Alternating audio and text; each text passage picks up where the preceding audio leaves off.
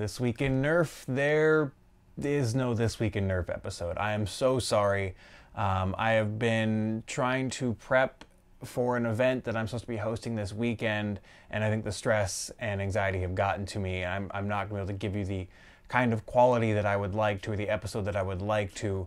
So next weekend, I promise, I'm sorry, we will get back to it. We'll be right back on the horse.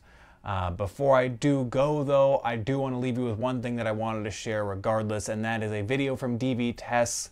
Go check that out. It is a video testing two of the new Open Flywheel project cages that we have talked about on this show before.